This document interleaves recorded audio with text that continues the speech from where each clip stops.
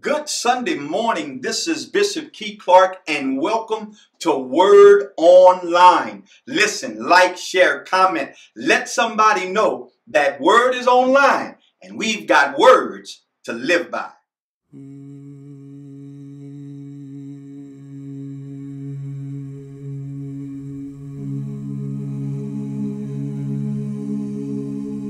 I need thee every hour, most gracious Lord. No tender voice like mine can peace afford. I need thee every hour, stray thou nearby. Temptation to lose their power when thou art nigh.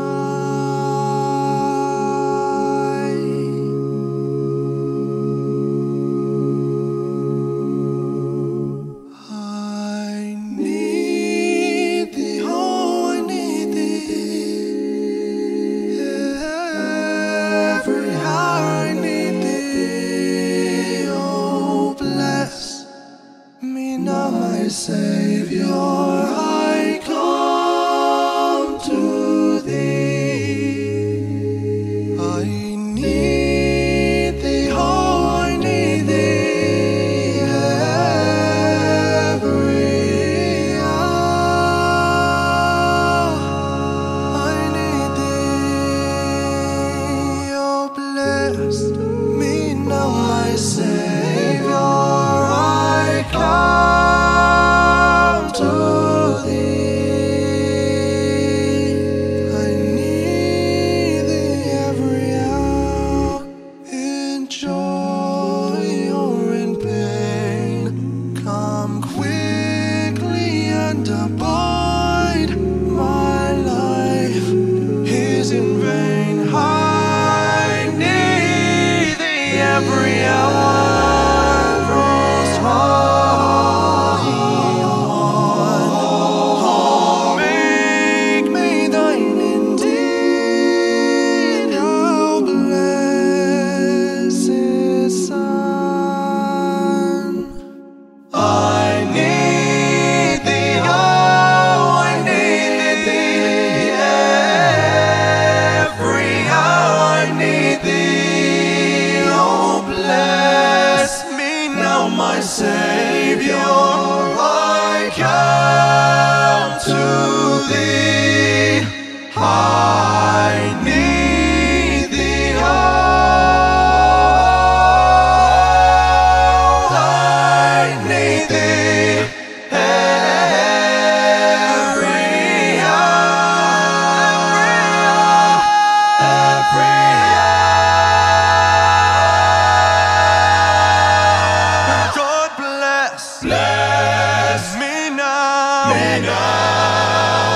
my Savior, my Savior.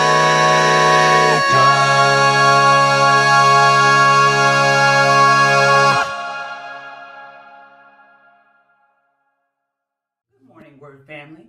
If you would please repeat after me the Word Assembly affirmation. We, the members of Word Assembly, speak by faith that we are a people thankful for our salvation, serious about our education, and committed to the demonstration of God's love to this world. We are consistent in giving the tithe and the offering, knowing that God will give us what we need, when it is needed, and more than what is needed. We are submissive to the Spirit, cooperative with our leaders, and loving with one another. We are doers of the word, bearers of spiritual fruit, and we are victorious in all that we say and do. Now, let's get ready for the word.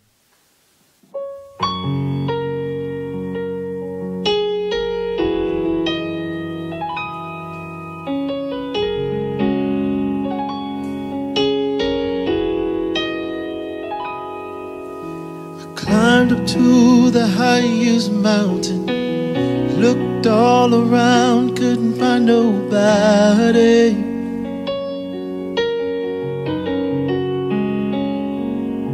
Went down into the deepest valley, looked all around down there, couldn't find nobody.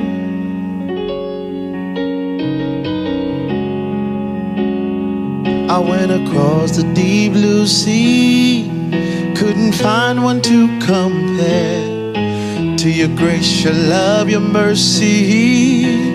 Nobody greater, greater than you.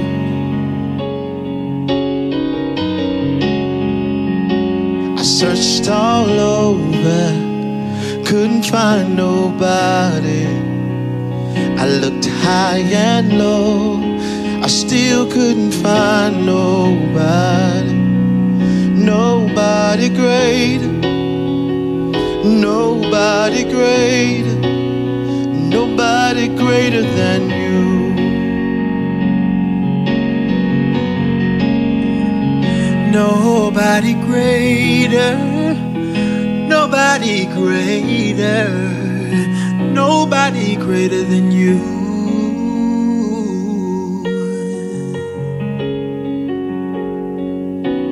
Your name is above all names. You're worthy of all my praise. Mighty are the works of your hands. Mighty are the works of your hands. Oh, falling in love with Jesus, falling in love with Jesus,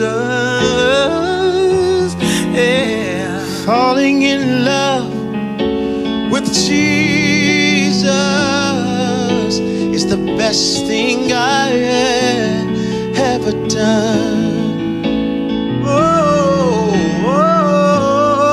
in his arms I feel protected, yeah. In his arms, never disconnected.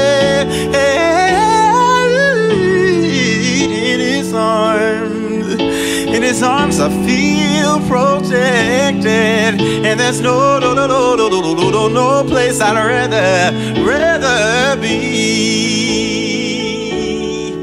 It's so sweet to trust in Jesus, just to take him at his word, just to rest upon his promise, just to know thus said the Lord. I know how sweet it is to trust him, precious Jesus, Savior and friend, and to know that you are with me, will be with me till the end. Oh, falling in love when Jesus, oh, nothing like falling in love with Jesus. Oh, falling in love with Jesus is the best thing I ever done. Oh, Jesus,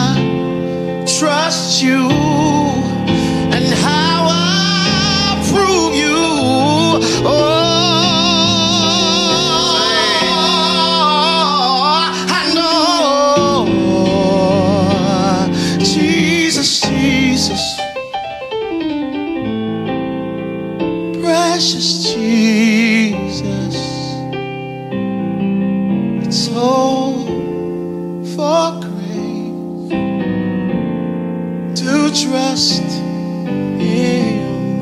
Oh, Jesus, Jesus, how I trust Him.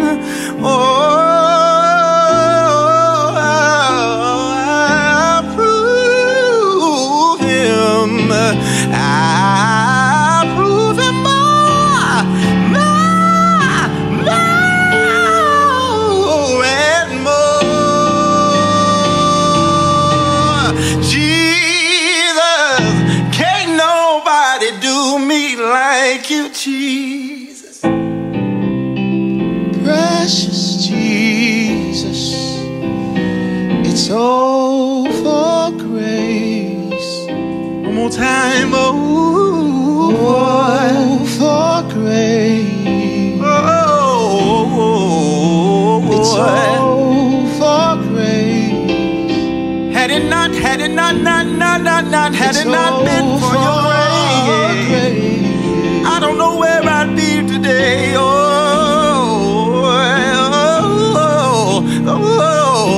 for your grace, nobody greater, nobody greater, nobody greater than you.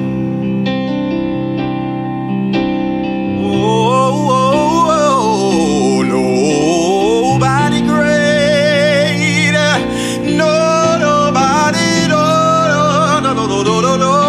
greater, nobody greater than you. Yeah, nobody greater, nobody greater, greater than you. Yeah, yeah, yeah. No, nobody greater,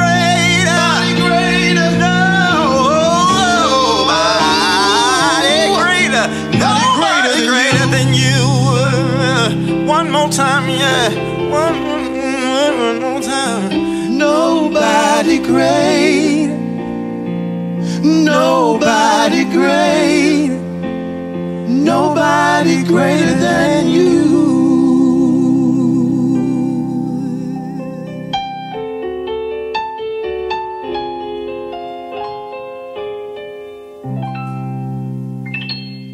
Good morning and welcome to Word Online. I am so grateful to God that you've tuned in to join us. Listen, isn't it amazing that we can be anywhere and share the Word of God? I'm so excited that you tuned in. Listen, this is what I need you to do for me. I need you to like, I need you to share, and if something is said that touches your life, I need you to comment. Now remember, when you can't catch us online, you can always catch us in person. 8601 MacArthur Boulevard in the city of Oakland, Castlemont High School. I'm so excited to have you tune in today. And I really want to know that if these messages in this series, I think it's going to be a blessing to you. And thank God for those of you all who reached out last week. You left comments. You sent inboxes to know that the message blessed you. I just believe that God is getting ready to do something amazing in the life of His children when His children really embrace how He feels about them. Last week we talked about that in God's feelings toward us, He feels fatherly. In other words, He wants to be our Father. And with Him being our Father, He's got a character we can trust. He's got provision and protection that we can count on. Well, I want to go back to that series today. And I want to pick up with the second letter in feel, and that's the letter E. And I want to share with you today how He feels about you, because how God feels about you is expressed in what God does for you. And that is today, He empowers you. Now listen, before we get into the word, I want you right where you are just to bow your head and repeat after me. Dear God, you know me. You know everything about me. Based upon what you know about me, say something to me that will cause my life to be better after hearing this word. In Jesus' name, amen. How does he feel about you? Well, I want you to know he empowers you. Now, you may not always feel like it, but trust me, if you're in a relationship with him, he has empowered you in the person of the Holy Spirit. Now, I want you to go with me, if you will, to the book of Philippians, chapter 2, verses 12 and 13. Philippians chapter 2, verses 12 and 13. Paul, the apostle, is writing this letter to the church at Philippi. And it's one of the few churches, perhaps the only church, that has been consistent and faithful in supporting Paul's ministry. Paul is now incarcerated. Some say he would be equivalent to what we call a halfway house. And there, the church at Philippi has once again shown their love and support and appreciation to the apostle.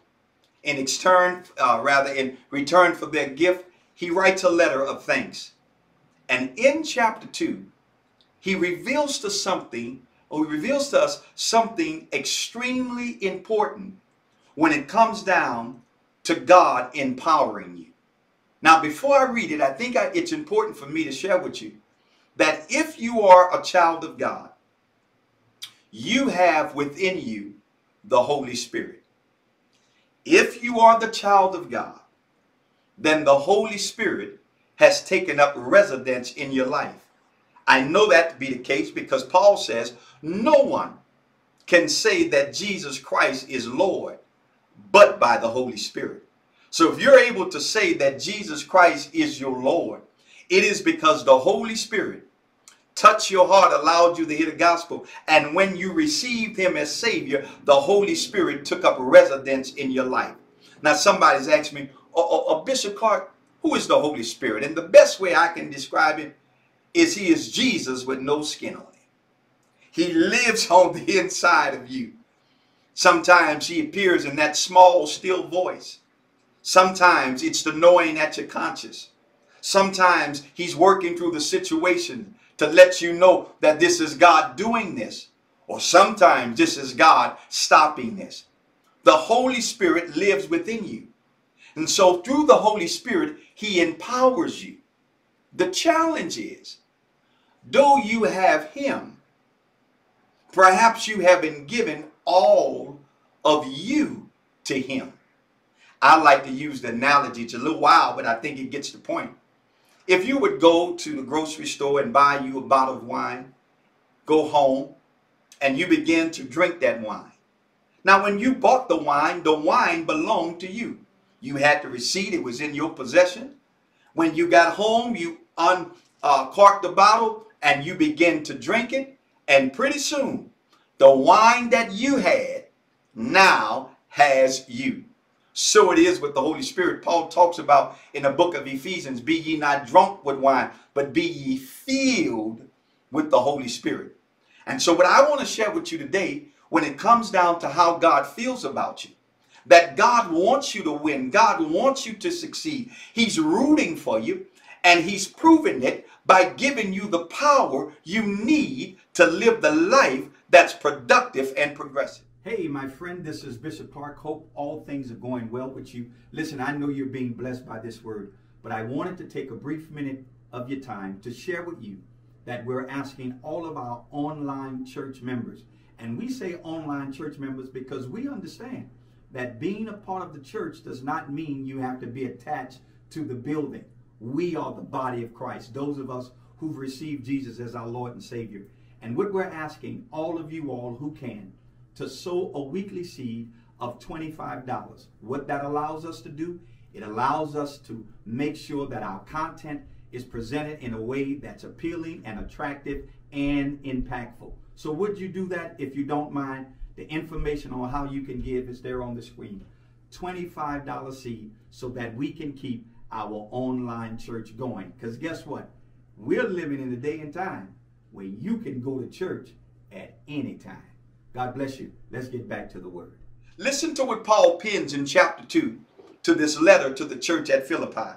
He says in verse 12, wherefore, my beloved, as you have always obeyed, not as in my presence only, but now much more in my absence. Listen to this. Work out your own salvation with fear and trembling. 13. For it is God which worketh in you both to will and to do of his good pleasure. Paul says to the believers, he says, listen, just like you have been following and governing yourselves according to the word of God in my presence, I'm glad to know, and I ask that you would continue to do so in my absence. And literally what Paul was saying, you've dismantled that old cliche that when the cat's away, the mouse will play. No, even in my absence, you have been consistent following the teachings of Jesus Christ. And he says, I want you to continue to do it. And listen to how he coins the phrase of them continuing to walk in obedience. He says, work out your salvation. Now, I want to clear up something. The text does not say work for your salvation. It says work out your salvation with fear and trembling. And that just simply means with a sense of urgency, being serious about working out your salvation. Now, what does it mean to work out your salvation? Well, to fully understand what it means to work out your salvation, you've got to pick up verse 13, where he says, for it is God, watch this, y'all, who is working in you for his will and pleasure. In other words, what Paul is saying, work out what God is working in. Work out from the inside what God, work out what God is doing on the inside. You see, Paul makes something very powerful and very clear here. Listen to what he says. He says, it is God that's working in you. Stop right there. This working out that needs to happen is God working in you. Paul says it is God who's doing this in you. What is he doing? He's doing both the will and the pleasure. In other words, it is God that gives us the drive, and it's God that gives us the desire. It's God that gives us the desire and the drive to do what it is he's calling us to do. See, it's very important to understand that the good you and I do, we don't do because we are good apart from God. The good you and I do, we do because God is in us. Come on now, think about it. How many times have you been motivated, pushed, reminded? And I'm just going to be honest with you. Holy Spirit just got on your nerves from the standpoint that he kept pressing on you to do something. That is God working in you. And Paul says he wants you to work it out. Why? Because God empowers you. God never calls you to do anything he does not empower you to do.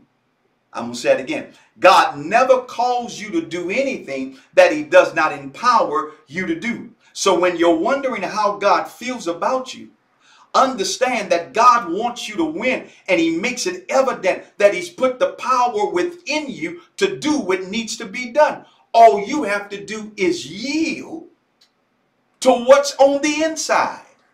Somebody ought to type that in the comment. Yield to what's on the inside.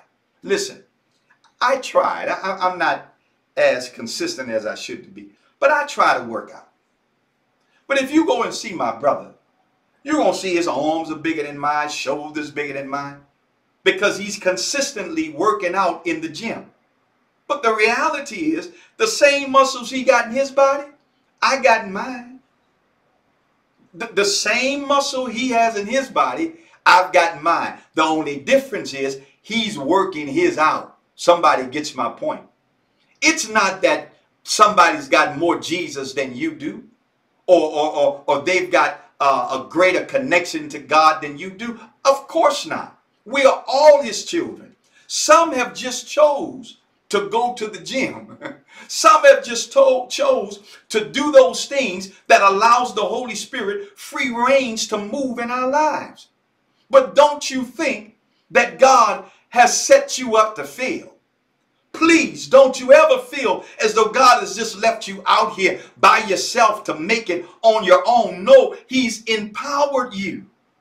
You and I have got to yield ourselves to allow the Holy Spirit who's on the inside to show up on the outside. But that won't happen until we embrace the fact that he is within. You see, a lot of us are looking for God all over the place, and he is everywhere. But don't you know that he lives within you? Listen to what Paul tells the church at Corinth. He says, know ye not that your body is the temple of the Holy Ghost? He lives within you. You have the power. In the same letter, Paul goes on to say that I can do all things through Christ. He empowers you. You are not weak. Listen to me. You are not weak. You may be disobedient, but you're not weak.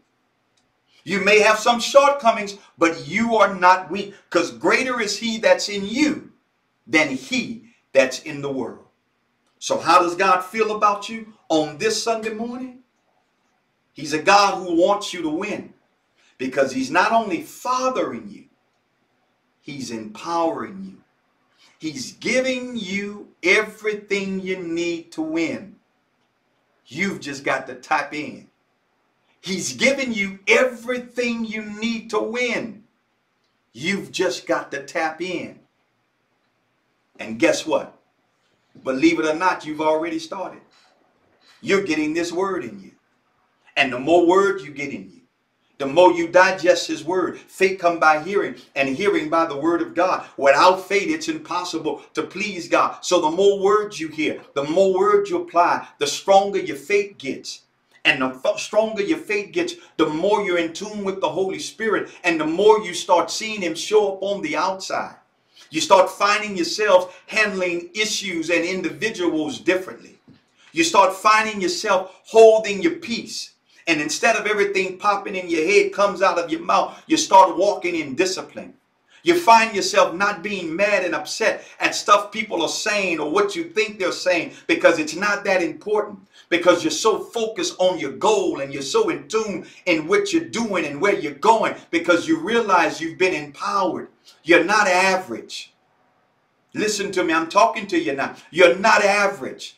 And the reason why things become uncomfortable, and the reason why you get bored with things fast, is not that you've got a short attention span, but there's a power that's working in you, that's causing you to reach beyond where you are, that's causing you to get and desire more than what you have. And I'm just not talking about stuff. I'm talking about character. I'm talking about wisdom, because he empowers you. And I want you to embrace that. That's more than you, as somebody would say, catching the Holy Ghost. You got it. This ain't you catching the Holy Ghost. This is the Holy Spirit catching you. This is the Holy Spirit dominating your life. And that power that's on the inside starts showing up in everything you touch. Listen to me. Everything you touch begins to prosper. It begins to fall in line with God's will and purpose for your life. And then you start experiencing fulfillment, because he empowers you. Let's pray. Father, in your name, I thank you. I thank you for this moment. And I pray for my friend, my brother, my sister, that you would allow them to embrace how you feel about them and your feelings toward them, and that you want them to win. You want them to succeed, and to prove that you've empowered them in the presence of your Holy Spirit. We thank you right now. In Jesus' name, amen. Listen, I want you to know today that God feels about you in a manner, let me tell you something, that will cause you to feel good about yourself.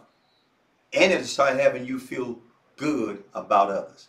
Stay tuned. Somebody's going to pray to let you know how you can get deeper in this relationship with God. Until next time, come back next week. We've got another E in the word field.